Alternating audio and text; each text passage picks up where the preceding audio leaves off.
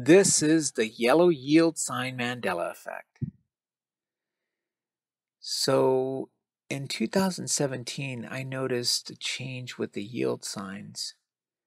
I remember the signs were yellow and black letters, and now they're red and white with red letters.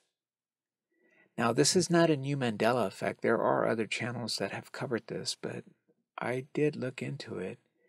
And what I found was they say that the signs were all changed to this red and white yield sign with red letters back in 1971. No, I don't believe it.